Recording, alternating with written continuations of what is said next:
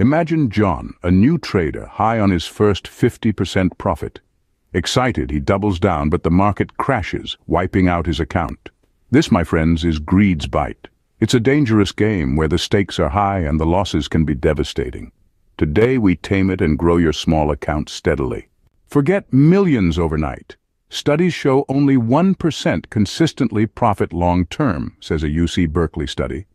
That's right, the world of trading is not a genie lamp. It's a chessboard where strategy, patience, and realistic expectations are your winning moves. So, let's debunk the hype, shall we? Contrary to what you may have heard, the reality of trading is not about sudden windfalls. It's about consistent, incremental gains. Think of it as a marathon, not a sprint. Your goal as a new trader should be modest, but consistent profits. How modest? Aim for 1 to 2% per trade. That may sound small, but it adds up. If you can consistently achieve this, you could be looking at a 10 to 20% return on your investment monthly. Remember, in the world of trading, slow and steady wins the race. Realistic goals for you? 1 to 2% per trade, 10 to 20% monthly. Identify the enemy, holding losers hoping for miracles like Lisa, who watched her $50 stock plummet to $8, refusing to cut her losses. It's a common tale, a trader clinging to a sinking ship, hoping it'll magically float again. But hope isn't a strategy. It's a silent killer, feeding your greed monster. Lisa's story is a stark reminder of why stop-loss orders are crucial. They're your safety net when trades go south. Set a stop-loss order at a price point that, if reached, will automatically trigger a sell order.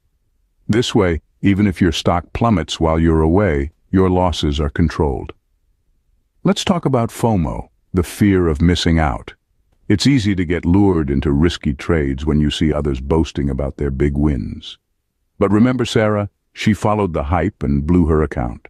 Don't be like Sarah. The market doesn't care about your FOMO. It doesn't care about hype. It's cold. It's rational.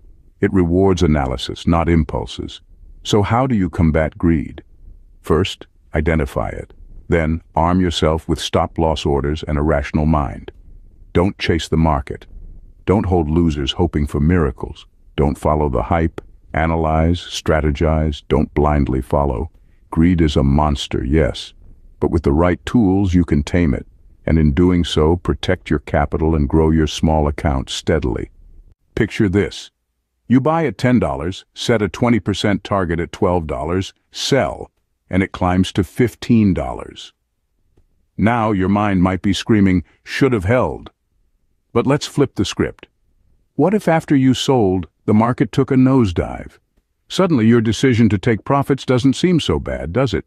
This is the essence of mastering the art of taking profits. It's not about chasing the highest highs or lamenting the missed opportunities. It's about securing gains, no matter how small, and avoiding unnecessary risks. It's about understanding that the market is unpredictable and volatile, and that taking calculated risks is the key to long-term success. So the next time you find yourself second-guessing a decision to take profits, remember this. Small wins may not seem like much in isolation, but they compound over time. Taking profits secures gains, chasing risks losses. Celebrate small wins, they compound over time. Risk management. First, Tom, a struggling trader, transformed when he prioritized capital preservation. He was like many of us, chasing the thrill of a big win, often forgetting the flip side, the potential for a big loss. But Tom's trading habits took a turn for the better when he shifted his focus from making a quick buck to protecting his capital. He reduced the number of trades he made, which lowered his exposure to risk. He also improved his risk-reward ratio, making sure that the potential profit of a trade justified the risk. And crucially, he started keeping a trading journal, a record of all his trades, the thought process behind them, and their outcomes. This allowed him to learn from his mistakes and successes. And guess what? Tom started to see consistent profits. So take a leaf out of Tom's book. Prioritize risk before rewards. Stick to your predefined trading plan based on analysis and risk management, not gut feelings. Warren Buffett said, "The stock market is a device for transferring money from the impatient to the patient." In trading, embracing a long-term mindset is crucial. Remember, it's a marathon, not a sprint. Celebrate incremental progress and remember, continuous learning is key. Shortcuts lead to pitfalls. Patience reaps rewards. Download my free Greed Slayer checklist for practical tips to implement these strategies in your next trade. For deeper dives into conquering trading vices, check out my blog posts, ebooks, and courses. Don't let greed be your downfall.